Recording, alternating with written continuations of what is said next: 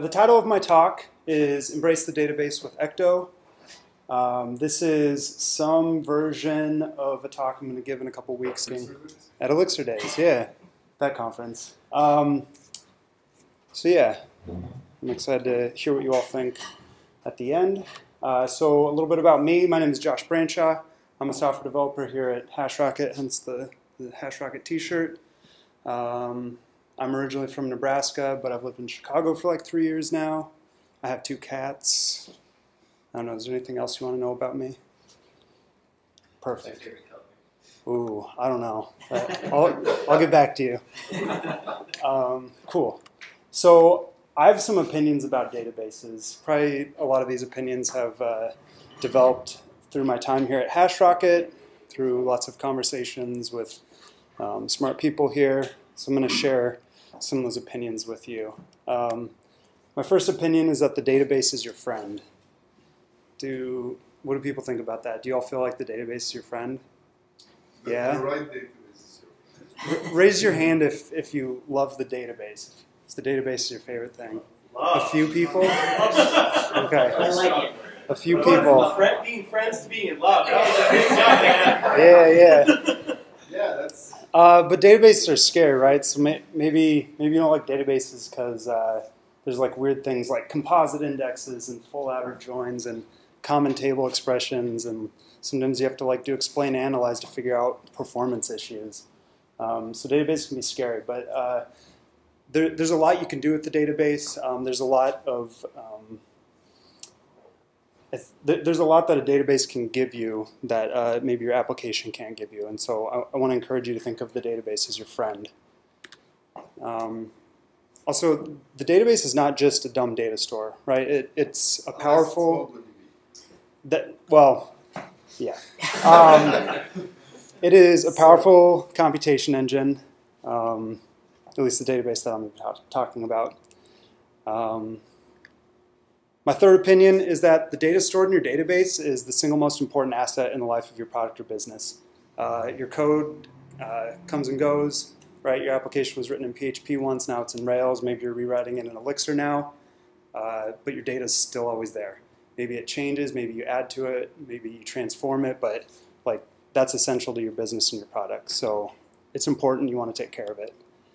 And then my last opinion that I want to share is that the best database for web applications is PostgreSQL. So yeah, I can't speak to Mongo, but I'm pretty fired up about PostgreSQL, and I think it can be your friend. It's my friend. So here's the agenda for the talk. So I'm going to talk a little bit about data integrity. Right, I said the data is the most important thing, most important asset. So we want to take care of our data. We want to make sure our data is right. So I'm going to talk about data integrity. We're going to look at schemaless queries, how we can build up queries. I think Ecto is a really fun DSL for doing that. Ecto can't do everything though, so we're going to look at Ecto's escape hatch, how we can get into some of the features of our database that we wouldn't otherwise be able to with Ecto. And then we'll see how we can enhance Ecto with custom functions. So in order to do all of that, we're going to need some sample data. Jake already gave you an introduction to the Today I Learned application, so I won't spend too much time on that. But I pulled down a copy of the production database from this app. It's been around for about 1.5 years or so, so there's a good amount of data for a presentation like this. And just as a reminder, TIL is an open source project by the team here at Hashrocket. It catalogs the sharing and accumulation of knowledge that happens day to day. Right? So when we're pairing and we learn something cool from the person we're pairing with, we're like, oh, I should write a TIL about that. And then we do. And it's all at til.hashrocket.com. So check that out after the talk.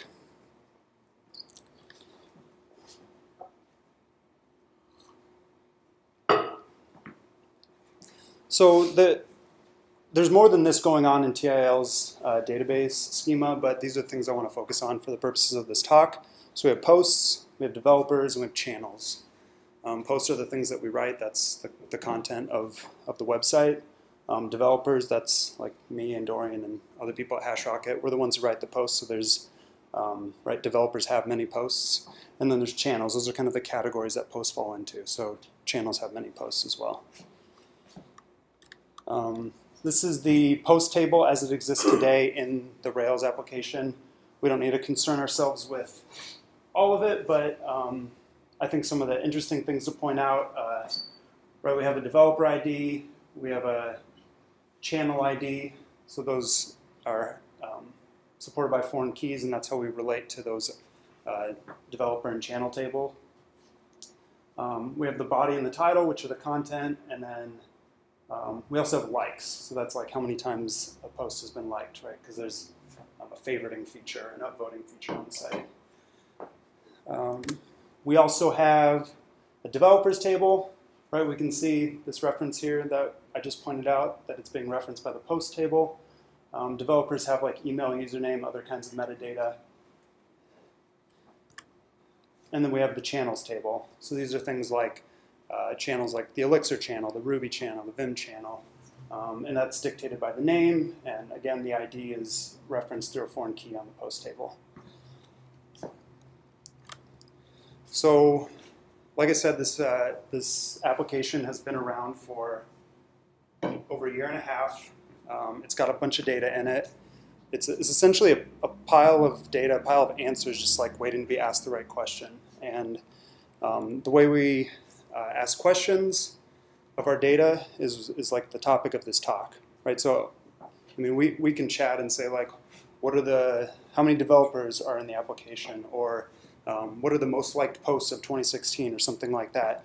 But we need to be able to convey those questions to our database or to our application.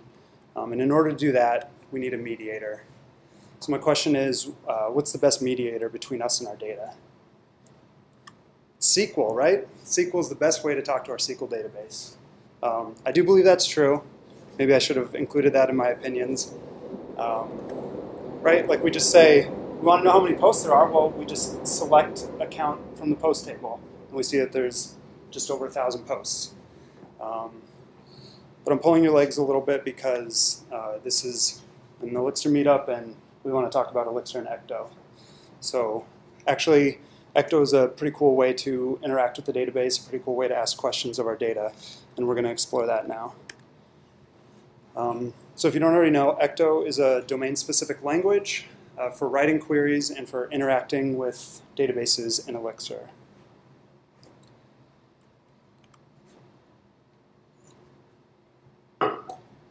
So that question we just asked a moment ago, how many posts are there in our database, we can ask that again here with Ecto. We say from our post table, select the count of the IDs, or you could say select the count of any column name, and then you wrap it in this repo.one function, which is what actually. So that this part inside the parentheses, that just constructs our query, and then repo.one is what actually sends it and has to execute against our database. So I guess the point I want to make here is queries are just data, right? This thing inside the parentheses, that's just like a data structure. It's an Elixir struct. And so the cool thing about queries as data, right, is you can build them up as you go. You can like pipe them through. Right, they're like immutable things like we do with any sort of structure in Elixir. And then because they're structs, we can inspect them. So we can see like what's the state of this query right now, what are the joins on this query so far, what's the select statement on this query look like. At any point in our application, we can inspect that stuff. So the first item on the agenda was to talk about data integrity. Your database is the ultimate gatekeeper. And so what I mean by that is that right, we want to protect our data. We want to make sure that the data that we're letting into our database is like the right data. We don't want like data that just has a bunch of holes in it getting into our database, and our database should be in charge of that. Right, like a database might have many different clients attached to it. You might have different like microservices that you've built that stick different, interact with certain APIs and stick pieces of data into your database. So if you're having like application level validations, but you also have all these clients where you're going to have to duplicate those across all of your, you have to duplicate those validations across all of your clients, across all of your microservices. And certainly there's great reasons to use app level validations, but first and foremost, you need to have database level validations. And that's the way to dry it up, right? Dry it up, like don't repeat yourself. If you put the right kinds of constraints in your database, then there's a lot less you have to worry about. So the first kind of data integrity I want to talk about is just enforcing particular data types. Right? Like you can say like this column is a string, this one's an integer, this one's a Boolean. That's a form of like data validation. And depending on our database, in particular with Postgres, we can use all kinds of like better custom data types as they're available. So like Postgres has support for UUID just baked in. It has support for different kinds of numeric types like big int if you need to store really large numbers. And then you can also pull in extensions that are readily available, like the CI text extension, which allows you to store case-insensitive text data, like if you're storing email addresses. You don't care whether it's uppercase or lowercase, so just store it with CI text. And here's what that looks like with an Ecto migration. Right, so you might have to execute a create extension statement to use the CI text extension, and then the actual create table the declaration, right? We say we don't want a primary key because we're going to create our own that uses the UUID, and we declare as a primary key, and then we can like declare an email field as CI text. So those are just a couple examples of how you can declare the particular data type of the fields in your database. So the second kind of thing we can enforce is we can enforce the presence of something using not null constraints. I'm of the opinion that everything should like start with like a not null constraint, like you cannot make this column null, and then you like remove that like as needed. I think that's a good like general rule. Far too often I see applications that just everything's nullable and there's nothing telling you that you're just like not putting data in when you should be. So just start with everything not null. Another kind of thing that we want to enforce is relationships, right? So we already talked about foreign key constraints. We can see an example of that here with our creating our post table or some smaller version of our post table, right? We add the developer ID and we say it references the developers table, and then we specify the type because we already said it was a UUID.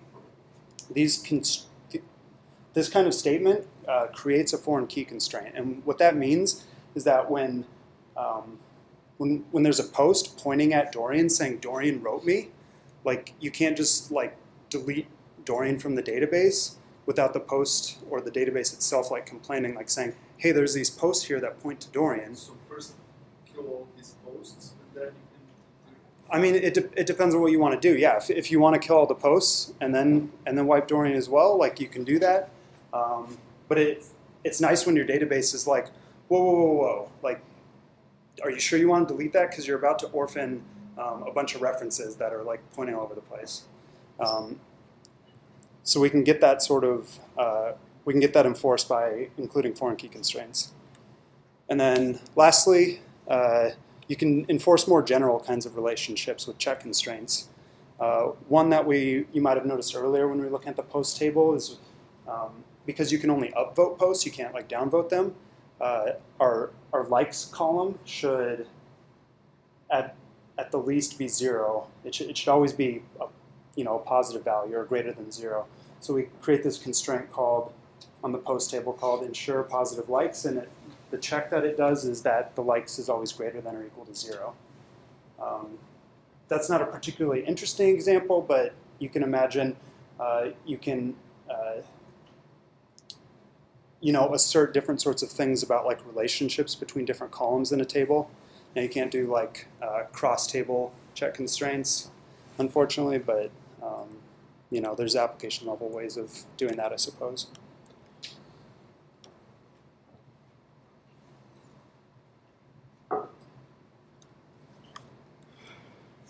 So this is just kind of like everything I wrote for those series of slides. Like this is the full migration, like the full up migration with a bit more added in.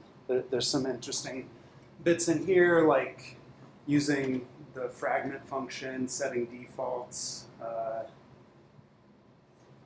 yeah, that sort of thing. And we'll dig into more of that a little bit later. And then, of course, if you're writing an up migration, you need a down migration. So that would be like dropping the tables and then dropping the extensions that we created. So now we'll move into the schemaless queries section. Right, so we've already seen a schemaless query earlier in this talk. Right, we did this. We selected the count of all the posts in the table. So the thing with queries is we're always going to start with a from clause. Like you'll always see a from clause. And in a lot of cases, when we're writing schemaless queries, like instead of referencing the module of an Ecto schema, we're referencing just a string which represents the name of the table in our database. The database is literally called posts, and so that's what that string is referring to. Yeah, and then so it always starts with from. That's like the function, and then there's like a series of like keyword arguments that follow that allow you to define other attributes of the query or other clauses of the query. We'll use things like repo.one, repo.all, et cetera, to execute our queries against the database. And then just a quick note that for all of the examples that we're looking at, I've like run import ecto.query. That's what's needed for all that goodness. And then I've also aliased my app.repo, which, as Jake explained, just exposes the repo binding so that I can just say like repo.one.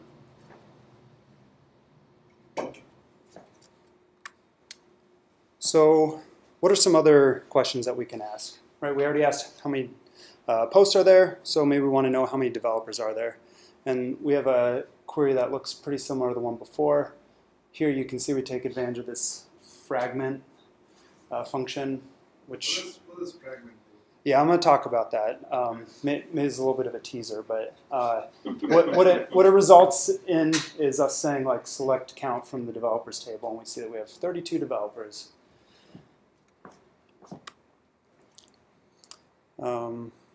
Yeah, did that make sense otherwise? Mm-hmm. Cool.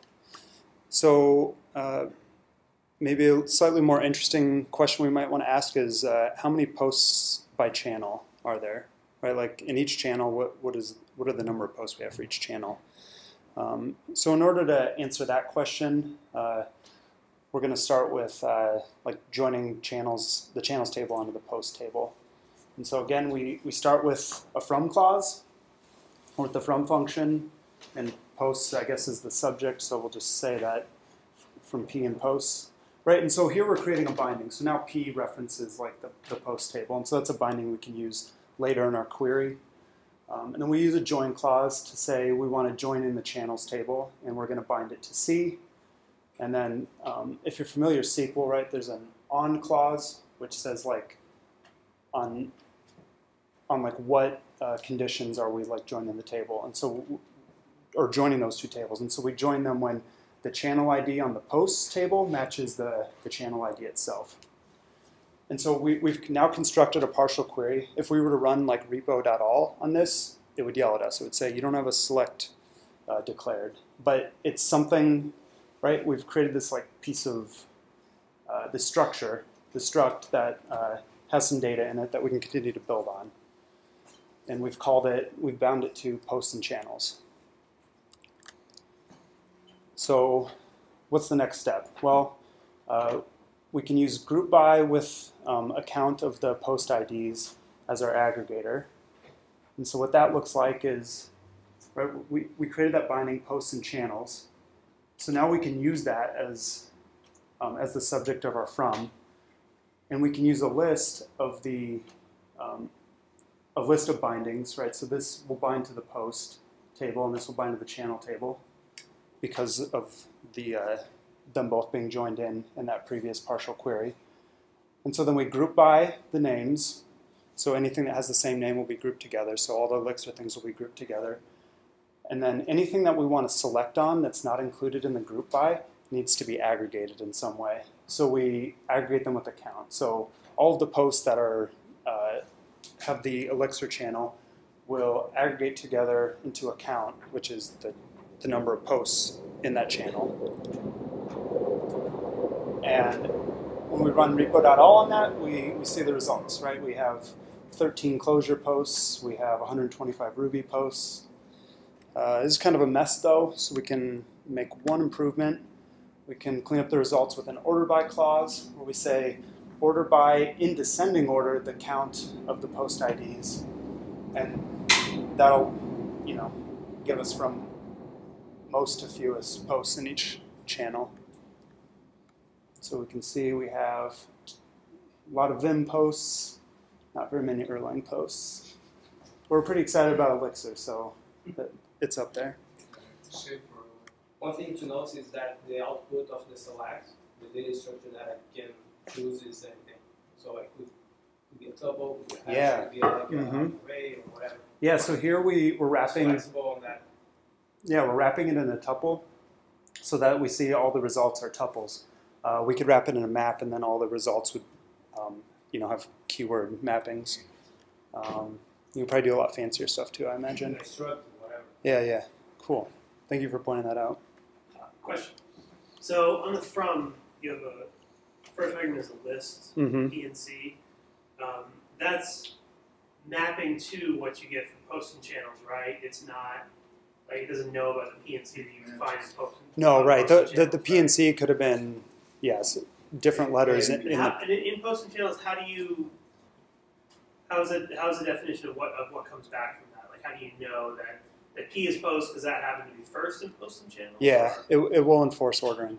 Okay. Yeah. So if you were to like, Okay. yeah, it knows the ordering. Like you can call these bindings whatever you want, but you have to know that the second thing is going to be channels, and if you think it's not channels, you're going to be disappointed when your query blows up. Is it channels because that you joined like channels to posts, or like you post and then? Yeah, because the channels was the to join. That's the okay. second thing, and if you were to join a third thing, then based on that ordering, that third thing would be what it is. Yeah. So here's another question. How many posts on average per developer? This is a little more complicated of a query. So first, let's get the post count for each developer. So these are probably starting to look kind of familiar, right? We're having some of the same things showing up again and again. So we're looking at the post table as our subject. We're grouping by the developer ID. That way we can aggregate all the developers, all the posts by developers. And then again, we select the post count. We aggregate on the count of the IDs and then the developer ID. And what's your name? Pedro. Pedro? Yeah. As Pedro mentioned, yeah, we can use anything here. Here I decided to use a map, and then we're able to name these arguments.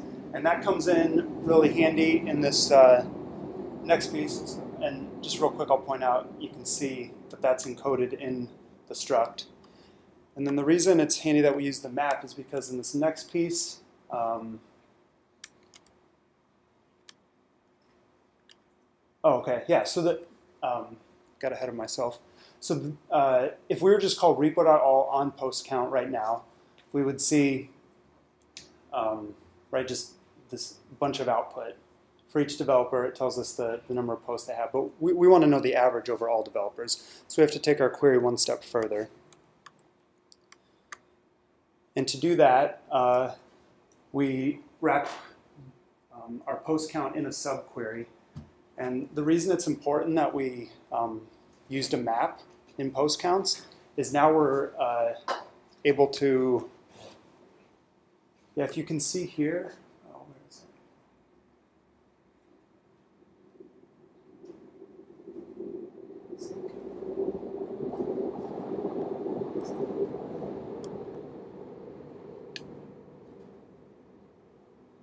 Oh yeah, here we go. So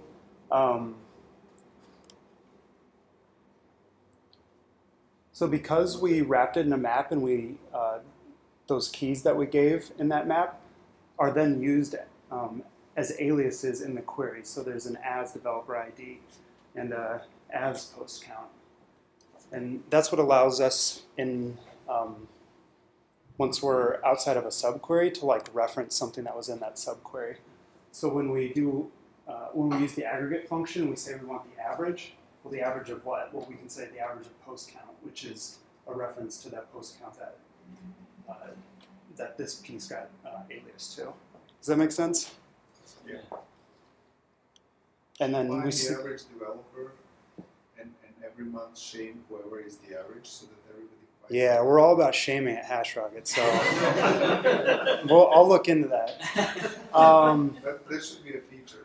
Yeah, that sounds like the next feature. So the results come out to about 36 posts per developer on average.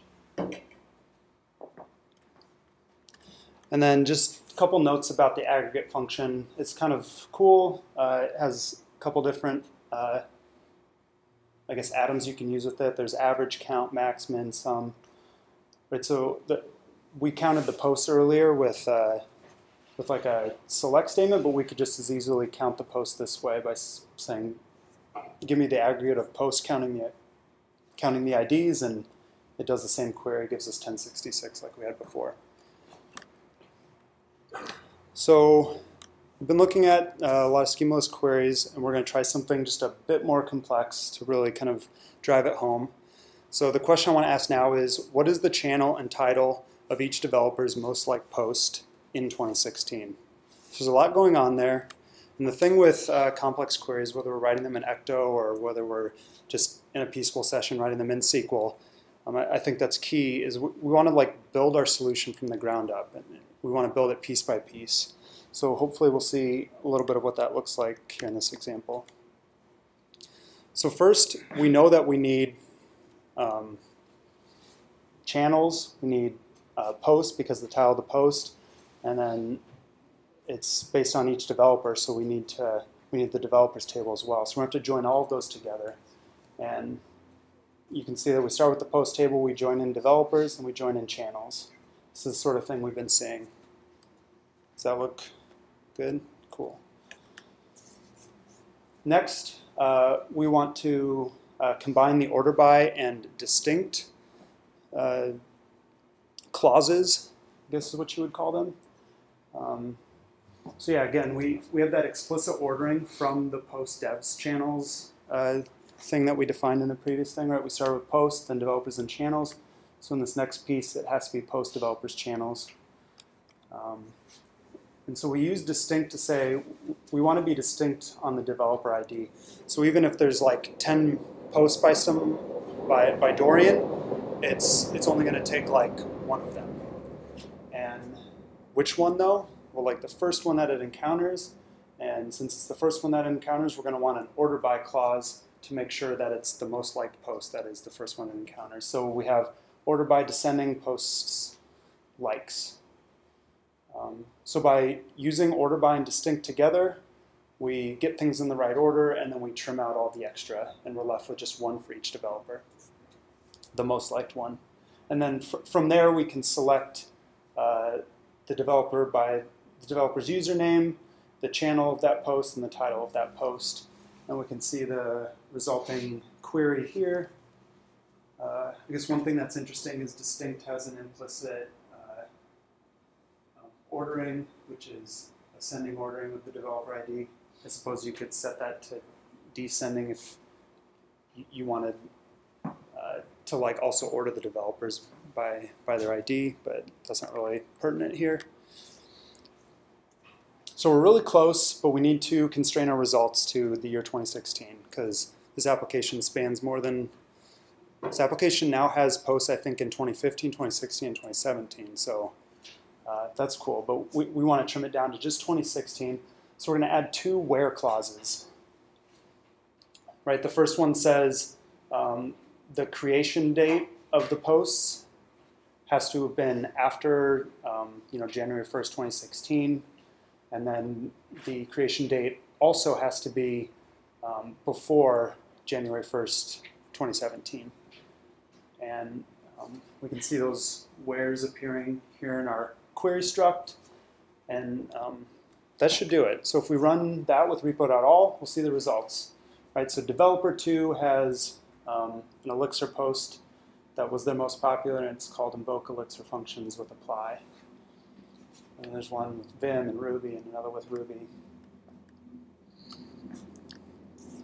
So some other like schemaless query functions that were introduced in Ecto 2.0 are update all, insert all, and delete all. I'm not going to go into the details of those during this talk, but there's a really cool PDF, like kind of mini book, released about Ecto 2 by Plataforma Tech, however you say their name. And it talks about this stuff and a lot of other things in 2.0, so check that out if you have a chance. So I mentioned there's an escape hatch, and I think somebody asked about, what's that fragment function? So we're going to talk about that now. So Ecto can't do it all. Sometimes we need an escape hatch. Sometimes we need a way to like just call straight into whatever that database feature is that we want to use. One way we can do that is with like one-off queries using Ecto's repo.query function. So here's an example of that. Like Postgres has a generate series function. So if I wanted to call that, I could just say repo.query and give it a raw string, and it would execute that. And I think it actually just calls into Postgres to do that. You can see the result. We get a series from 1 to 5. Some other information about the other metadata is embedded in there as well. But perhaps I think the more interesting piece are fragments. So Ecto query API fragment function. And actually there's a fragment function on the migrations module as well, which we saw earlier. So you can use it for things like getting access to like Postgres now function, or if we were to import PG Crypto, the PG Crypto extension, we could use the gen random UUID function inside of Postgres as well. So that's a great way for setting defaults. But as for using fragments in queries, right, we saw something like that. We call fragment. We wrap it around count, and that just means we're going to use the Postgres' count function. Like, don't try and execute this in the context of Elixir. Just like pass that like raw into my query, and we can see the query it creates is just that. So to really see how this works, we're going to revisit the query we were just looking at. And we're going to ask ourselves the question, like, can we use the between construct that SQL gives us? Right, because right now we have these two where statements, but maybe the way this query is written, it doesn't totally convey the intent of our question. Like, we're saying we want the publish date of the post to be between this date and this date, and two separate where clauses maybe doesn't communicate that to another developer who looks at this later on. So let's use fragment and take advantage of the between construct in Postgres. And so the way we, did I get a mouse cursor here? Oh yeah. So we use some question marks to say like what we want interpolated, and then we just say we want this thing to be between this other thing and this other thing. So the creation date we want to be between the beginning of 2016 and the beginning of 2017. So that's easy enough, and we can see that fragment embedded in our data here, in our struct. And yeah, that'll work. We could run that query again, and we would get the same results. Sorry, Yeah. wouldn't it make sense if you're jumping to Postgres to use Postgres' data? I was thinking the same thing. I mean, Yeah, for sure. Yeah, so I did want to like take advantage of the date time thing here, but yeah, if we were, if we really wanted to go all out, yeah, we could like, Postgres has a lot of nice features for creating like timestamp or date time objects, and so yeah, we could have done that. So I want to take this example one step further. Right, that fragment was maybe felt a little bit clunky or a little bit kind of ugly, I guess. So we can get, I think, a little more elegant using custom functions. Right, so we can do a little bit better than this. And we do that by defining a custom function. So we have to do a little bit of metaprogramming, but not much. And so we create a custom functions module, or whatever you want to call it. And this is a place where you can define all kinds of reusable fragments, right? Between is probably something I'm going to want to use a lot in a large, long-running application. So I don't want to have to be like typing this stuff over and over again. I'd rather be able to use a between function as part of like the Ecto query API that does this fragment stuff for me. And so that's just what we do here. So we import our custom functions thing wherever we want to use it. And then, yeah, we can just say between the created at date of the post, that it's between these two, the beginning of 2016 and the beginning of 2017. And we can see that in our struct. And we'll get the same results. So that's it. That's all I wanted to cover in this talk. Thank you for listening. Are there any questions? Yeah. Well, the question marks you've got there in that one, yeah, are those question marks actually interpolated by Elixir, or are those question marks being handed off to Postgres and then run the query optimizer and then bound to variables or pass it in? That is a great question. I think. I was trying to think too, in Postgres, the syntax for the bind parameter is $number, right? Like. Right. So these are all being executed as like prepared statements. So I think, yeah, maybe there's some like munging of whether that's actually a question mark or not. But I think they are passed in as a list to a prepared statement. That's that. Beside the Ecto, that's the database wrapper. You always work with an adapter. In this case, it's Postgres. Postgres know how to pass the data and dump the data and pull data to Postgres. So that replacement will happen in the adapter. So the Postgres does that for you. Which kind of like JDBC, right? Sure. Which probably means that Postgres is actually doing the query is getting prepared before those values are getting inserted. I guess that makes sense. I guess kind of the other question that popped in my head here. So this is all schemaless. So things like so Elixir doesn't actually know that devs has a username and that right. channels has a name and stuff like that, right? So most of the times that I've ever had to fight with query objects or whatever, it's trying to help me by doing static typing analysis on my tables and columns and telling me that IDs can be joined, developer_ID can be joined meaningfully to the developer.id field because they're the same type or whatever. So that it's clearly not doing that here, right? So it doesn't actually know. And so I guess kind of my question is, what is the value that you've experienced in converting from just a big blob of SQL? Because I mean that's functionally what we see here, right? The select distinct devs ID from blah blah blah order by, like it looks remarkably like SQL to me, just like right. with kind of different syntax. Like what benefit have you seen in using this mechanism as opposed to like just writing down a big string? Yeah, so I would say for like longer running applications, for large applications, you probably do want to use schemas, at least in most cases, like because of the benefits you just enumerated. But for me, why I found this fun or like interesting or useful, it has been just for like exploring data. So like pulling down this this data set and being able to explore it with without having to like go and create schemas was like really nice. And on top of that, because this looks so much like SQL, but also because it's not SQL, in some ways it was like easier to think about the queries I was trying to write and to like manipulate them or to like create the partial queries and then construct pieces of them together later on.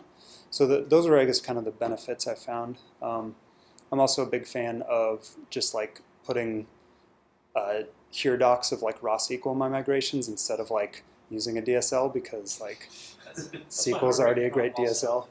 That you get shamed. Well, don't be ashamed any longer. You're on the right side of history there. Awesome. Thank you. Yeah. Yeah. We gave a topic mentioned offloading data validations to the Elixir and not worrying about them inside your application. How how would you like take a database error that might come up with a unique index violation and turn that into an actionable human-friendly error message to return the user? Yeah, so maybe I didn't spend enough time on that. I think you should still have validations in your application because they're great for catching things early and providing validation messages to your user or like responding in certain ways. But I think like the first step should always be putting something on the database level. So that was, I guess, the point I was trying to make. Yeah. Right. So, and also the same constraints that you have in the migration, you can use in the change stats. So you can go to the database and get the same constraints when you're trying to add a row in a table or trying to update. So that constraints is just not having database just for the migration, but also for manipulating data as well. Mm-hmm. I mean, it's always good to tell database kind of as much as you can about the data so it can optimize the queries against that. Mm-hmm. I know it sounds vague, but literally databases can do all kinds of weird stuff to optimize. Yeah, I mean, like performance issues is a whole nother topic as far as like where to put indexes and things like that. And yeah, that's certainly a consideration as well. Yeah. At the top of the talk, you gave an opinion that Postgres is the superior database. Does Ecto work well with like Maria or data stores as well, or is Postgres sort of like? So it has at least Ecto like 1.x had support for a lot of things, even like NoSQL stuff, and it's still, I mean, it still does in 2.0, but I think there might be some features of 2.0 that aren't as fully supported as Postgres and MariaDB. I made all of that up. No, I think I read that somewhere, but I don't know the specifics, but yeah, it's fairly well supported across SQL and NoSQL stuff. Cool. Thank you, everybody.